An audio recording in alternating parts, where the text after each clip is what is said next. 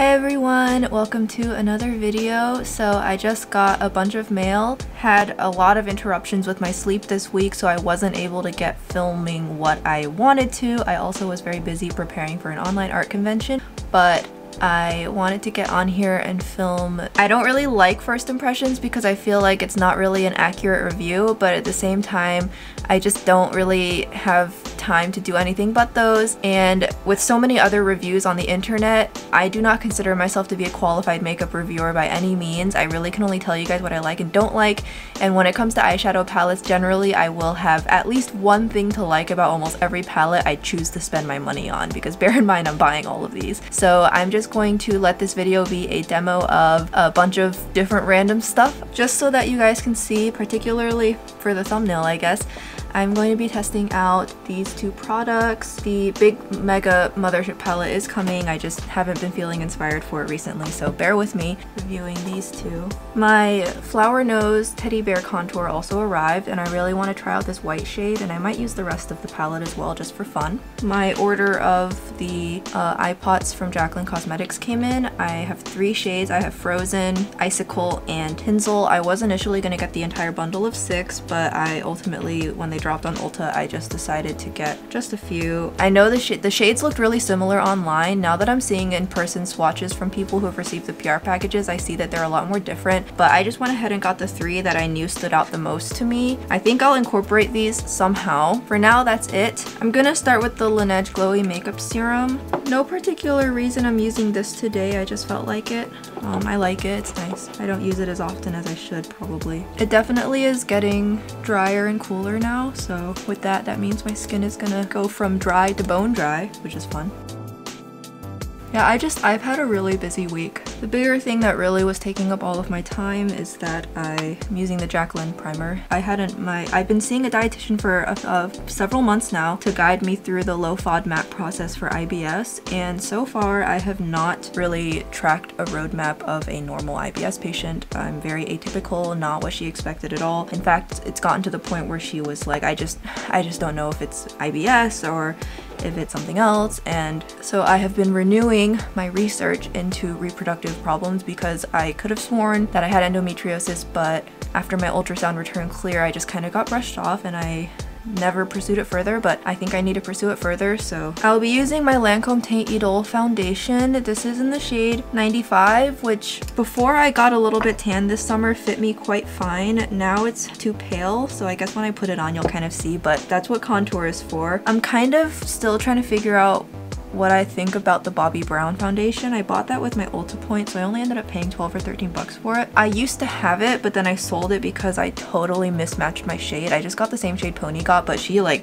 that was not her shade either, I guess. I'm using this to see if I can compare the two, because I'd say this and the Bobbi Brown foundation kind of have like similar like claims. You can see it's too light. It matched me in the spring when I was really pale, but then I did tan a little bit this summer just from like running errands to the grocery store, going to Costco at 2 p.m. in the afternoon. You're gonna tan a little bit. Not as strict about my SPF as I wish I was. I just forget and I neglect it. Definitely next summer I'll try and be more proactive about bringing around my hat and stuff like that. But so my face is darker than normal. Once you blend it out though, it doesn't make me look ashy or anything. It's just that you can just definitely tell that I got a tan.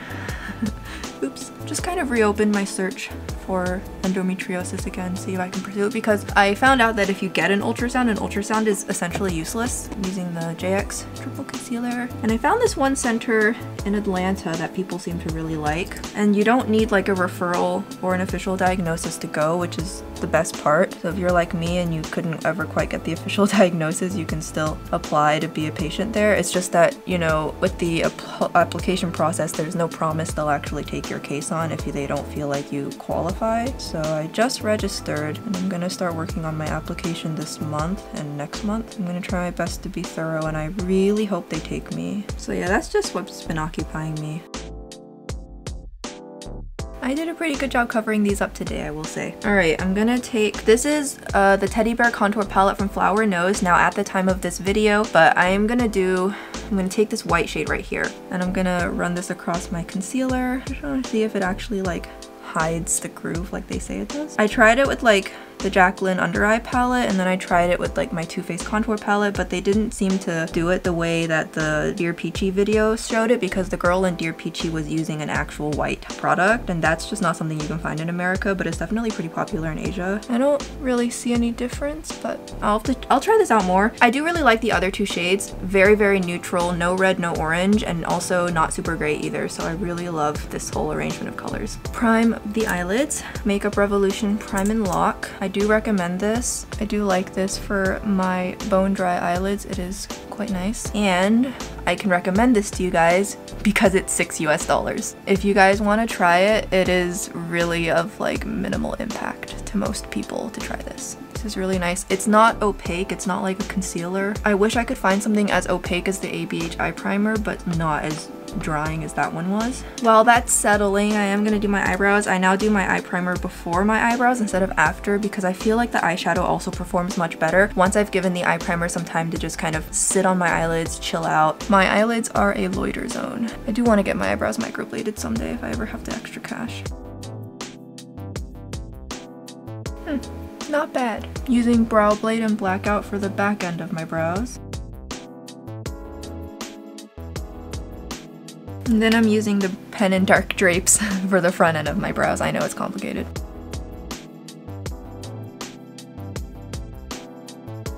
So before I work on my eyes, I do want to go ahead and apply my blush palette just because this is cream. I know he says you can apply the cream over powder, but I just get so suspicious of things like that, so I just can't buy it. I can't buy it. So it's nice because there's a little flap so you won't disturb the product and it won't dry out as fast, I guess. So I'm gonna take a Skin Food Wedge Puff, which I don't use this to apply foundation anymore. I just don't really like it, but I will use this to like apply like cream products because they're just disposable. I'm gonna run that across. I want to use the middle shade, which is She's Vibrant, and I know these are pretty pigmented, so I might have gone in with too much, but that's okay. And applying it with a sponge like this, it's not like removing my foundation or anything, which is quite nice. So I definitely appreciate that. And this doesn't feel super like tacky or dewy or moist or anything. I guess I could see it going on top of powder fine. I don't know, I just can't really trust things like that. I've been burned too many times by cream products these days. I don't know how people use cream products so effortlessly because I feel like mine always take my foundation off. So that's nice. I am gonna go back in with the powder blush later once I've like worked on my eyes. I just wanted to put this down first because, you know, I haven't powdered my face yet, so that is really pretty. That's what She's Vibrant looks like. This is a pretty sheer application because I will go over it more later. So now let's work on this quad. This is the Bronze Borealis quad. Oh, my brain's not working. It comes with a little plastic thing you can peel off the top. Here's what the inside looks like. Really basic and boring, but I like it. I do want to get her other quads like Voyeuristic Vixen and Eternal Eden. I do want those two, just no money right now. So I haven't gotten those yet, but do want to eventually. So I'm gonna go in obviously with the matte first, and I'm using a Sonia G brush from Worker Pro. I was going to stock up during the gift sale event on more brushes, but I just couldn't justify spending that kind of money right now, so I ultimately didn't follow through. I do really want to, so I think next gift card event I will do so, but this year is kind of a wash.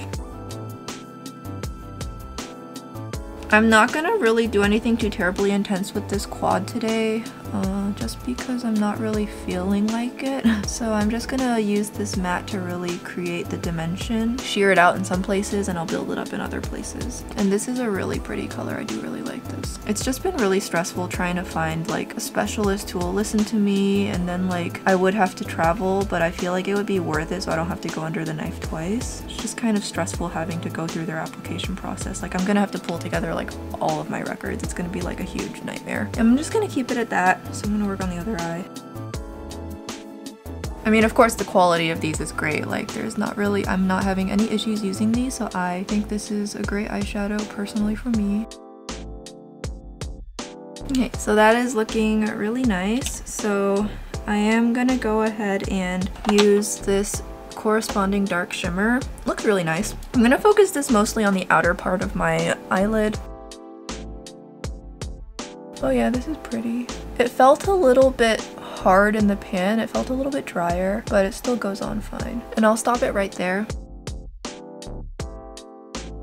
Yeah, it looks really pretty on the eyes, honestly. Next, I want to take the JACLYN Cosmetics Shimmer Top Coat. I'm gonna take it in Icicle. I think this will make for a really pretty inner corner highlight thingy-majig. I could use the other shades in the palette, but the pale gold, I'm not really feeling that today. This is a little more less gold, so I think I'll use this. I think it'll match better, honestly. It definitely feels really creamy and it's really pretty on my finger, so I'm excited. Yeah, you can feel the kind of jelly. It feels almost cooling when you put it down. It definitely feels wet, which is nice for me, and it's really pretty. A lot of it still kind of stuck around on my finger, presumably just because it's so creamy.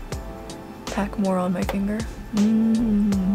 This color is everything. Oh my gosh, I love this color. I knew I definitely wanted to get at least Icicle and Tinsel, and I can see I made the right choice with that. The only problem I'm having is that it really likes to stick to my finger instead of go onto my eyelid, so I'm really having a lot of product on my finger, but if I just keep going back in, it's not so bad. I'm not the kind of person who will ever pan single shadows, so the wastage is not really super. That's what it's looking like. I would say these are not super opaque in terms of base pigmentation, but the shine they give off is definitely super pretty. It really super reminds me of like a Korean shimmer shadow where it just twinkles. It is so pretty. And it does feel very kind of wet to the touch, which I personally don't mind, but just kind of letting you guys know, I guess. But yeah, again, I will literally never pan a single shadow, so not a problem for me. I am gonna try it on a brush because I want to apply it on my lower lash line. So I'll see how it picks up on a thin brush. So I don't really think this applies on a brush as well, which I was expecting.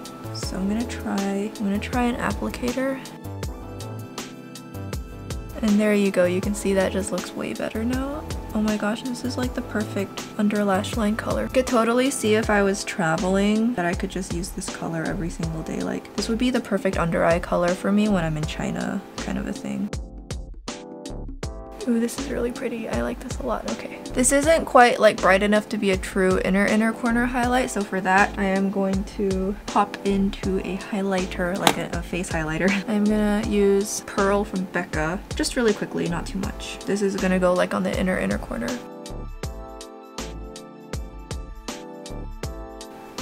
Yeah, that just adds a little bit more dimension, that's all. I can't really use Pearl on my face very often because it is really white, but it's really pretty as an inner corner highlight. Okay, yeah, I love how this turned out. Easy eye look, easy get ready with me kind of a thing, just something that is comfortable for me. I know I only used 2 of the shades in here, so I'll swatch the other 2 for you guys. So here are the other 2 shades. This gold shade is so much more shiny than the goldish champagne-ish bronzish shade. I totally can see myself using this gold. It would be so pretty. Here's my wrist, so I'm gonna swatch one here, and I'll swatch.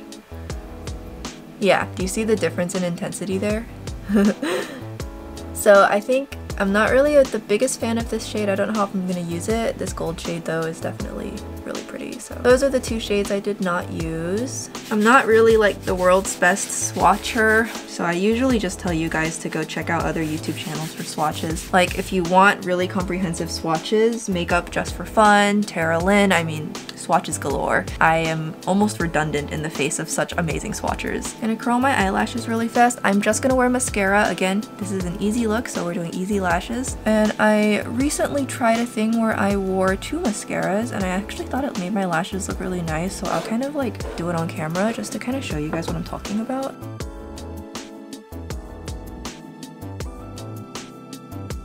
Alright, my lashes are curled, so I'm gonna quickly throw some mascara on my lower lashes. I like to do my lowers first. And I'm actually not gonna put on very much just because my lower lash line has so little dark eyeshadow. I don't wanna like look too weird on the lower lash line. So it's just enough to make them barely visible. So now what I do is first I take a waterproof mascara, so I'm gonna use the Clio Kill Lash just because I find it a little easier to remove than the Peri Pero one. And I'm gonna put just enough that it's gonna hold up my curl and freeze it in place. So I'm not trying to use this to make my lashes look better. I'm just gonna run this really carefully from root to tip so that it fixes the curl. My curl will not really go anywhere. It's just gonna kind of hang out and it should stay in place. As you can see though, my lashes are like barely visible, so I have no lashes. As you guys know, I have short, straight, pathetic thin, sparse. All the negative things you could say about eyelashes apply to my eyelashes. I'm gonna be using my Lash Idole mascara again. Now that the mascara has more or less set, I'm gonna just like start piling this on. Like, I'm not even joking. Put on as much of this as you can bear. And suddenly, my lashes got way longer. You are gonna get a little bit of spider lash. It's kind of unavoidable when you put on as much mascara as I have, but in exchange, you get these long lashes, so I'm not complaining. I have lashes. Isn't this impressive? Like, they're longer now. Not as long or impressive as other people's eyelashes, which is like everyone else, but I'm pretty proud of these. Like, I have lashes now. You see how long my lashes look now? Yeah, so I'm gonna go back in with my Patrick Ta blush palette now, and I'm going to take the powder shade and I'm gonna use this to kind of touch up the blush. Now I know that these powders are pretty intense. I have his monochromatic blushes. I have the shade in She's Seductive and I want to pick up more. They've just been out of stock for a really long time now. I hope he didn't discontinue them. And I know those are like, the pigmentation is super sheer, but these instead are like the total opposite. I do prefer blushes I can build, but these are still really pretty. But like literally you only need one dip, and you also want to tap off your brush or just dab it on the back of your hand to get that excess product off, and you are good to go. And now I am going to take this contour powder and I'm just going to run my brush across all three shades so that they all kind of just mix together. Again, my foundation's a little bit light, so a little bit of contour will bring it back to looking a little bit more normal. And I love this color. This is such a great color for me. I mean, it makes sense. It's a Chinese brand, so it really just looks like it's just adding shadows to my face, and or like just kind of naturally tanning my skin down to what it would normally be. So, and it blends out really well too, so that's nice. So now you can see that my face has a little bit more dimension put back into it. Like now the foundation doesn't look super white, which is good. Yeah, I'm glad I got this. I don't really want to use a super intense highlighter. Kind of want it to be more sheer. Just gonna Ancient Hourglass palette. I didn't really see any point in getting rid of it because I bought it, so I'm just mixing these two shades. I did actually get rid of the Ghost Unlocked and the Ghost Blush Quad because the more I thought about those colors, the more I realized I'm literally never going to use them. So I did end up decluttering that, but this trio is pretty nice. I'm thinking about picking up the Universe one from this year. It sold out at Ulta, which I kind of regret because then I could have used a coupon, but it's on Sephora, so I considered adding it to my basket for the Rouge sale. If you guys like want to see me use it, let me know, or if we just aren't on Hourglass anymore, then let me know too. I'm really tempted to get it though because there's a lot of new shades, and there's the Infinity powder, which I think I will love. I might get it just for my own personal collection, but you guys can tell me in the comments. It's such an easy, simple look, and I've spent so much of this video just like talking my head off. But yeah, I just have been really feeling, I haven't filmed in like 4 or 5 days now, so I just needed to do something simple. I'm gonna use ColourPop another round on my lip. I did get my frown line Botox redone finally after pushing it off for 6 months, and I can already feel the difference because I frown like all the time. I get Botox so that I stop doing that. And I've noticed when I smile with my lips closed, if I don't have Botox, I will smiling with my lips closed, my lips will actually part and show my teeth, and it looks really strange. But once the Botox kicks in, I can do this and my lips stay together. Totally awesome. I don't care about like wrinkles or anything. I literally just, I am such a frowner and it needs to stop.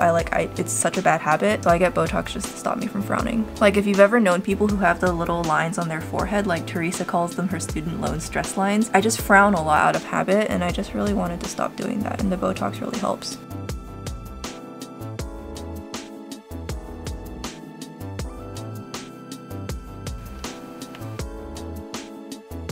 Yeah, there we go. That's the color I was thinking about. I feel like I have this in a matte formula somewhere. Just either that or it's in my Style of Anna order that's just like lost in space somewhere.